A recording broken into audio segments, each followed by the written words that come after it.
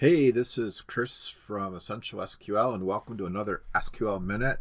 Today I want to talk to you about common table expressions and how you can use them. So I have a use case to show you a good example of how a common table expression can make your query simpler.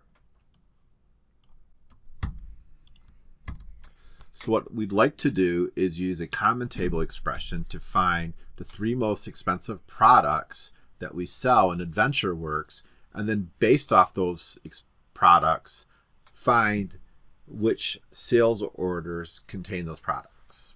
So let's start. So the first thing I'm going to do is find the top expensive products and show you how that's done. So it's pretty easy. So we'll do a select list price.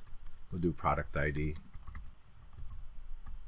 And then the list price from the production product table. Right, and then I need to do top 3 on this. So let's do top 3. Let's see how this runs. Now this is just going to give us the most expensive. Oh, you know what I forgot to do is order it. Silly me. In the ascending order. All right. Now what I get are the top most expensive products in our catalog, and it's ordered in descending order by list price. So the trick with this query now is to take the results and use them to find all the sales order detail lines that refer to these products, and then based on that get the sales order header. So one way we can do that is to use a common table expression. And a common table expression allows us to wrap the query and then use the results later. So let me show you. So I can write a common table expression such as with CTE top product as, and then I just put this in parentheses. And I'm going to break this out a bit. And then I could say select star from CTE top product. Now let's run this. And I should get the same exact rows. And I do. But what I've done is I've now taken this query and wrapped it in a common table expression. And notice how I'm now able to query that same common table expression right here. So the good news now is that we can write a query to get our sales order and sales order detail information. So let's build upon this right here. So I'm going to say select, and I'm just going to take the account number and that information from here, paste it down. And then I'm going to say from sales order header, and then interjoin sales order detail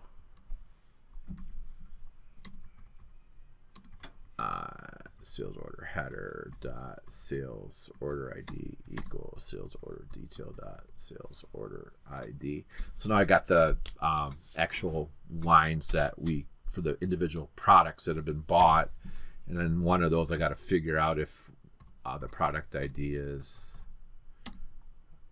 one of these 3, so I can do sales order detail dot, I can join on the CTE top product, and we'll call that P on, and then we'll do sales order detail dot product ID equals P dot.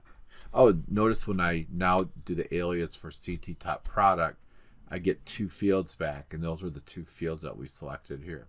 So now I can say product ID. Get rid of that because that's not supposed to be there. And now when I run this, I should get a list of accounts from sales orders and their dates, the total due for all sales orders where one of the line items in that sales order is one of the top 3 products. So let's run this and see what happens. And here we have the account number, the order date, and the total due. And I suppose what I could do here is do sales order detail dot product ID, just so we can see if I'm getting those top 3. Remember, they were like the 7 somethings. and you can see 749, 750, 751. All right, so remember those, and then I can just run this query again to see what's inside, and it's 749, 50, 51. So it is working splendid. Again, this is a great way to use a common table expression to organize your query. Just to recap, I've defined a common table expression using the with statement.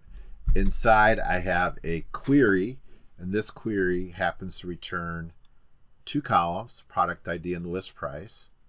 And then I'm able to use the results of that query later on in another select statement.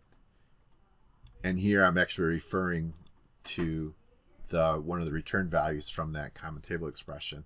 Now I know what's killing y'all is that I haven't been formatting this nicely, so let's do that real quickly here. And I'm going to, I was pointing around earlier, so let's put this in. And now when I click on formatted, I get a formatted result,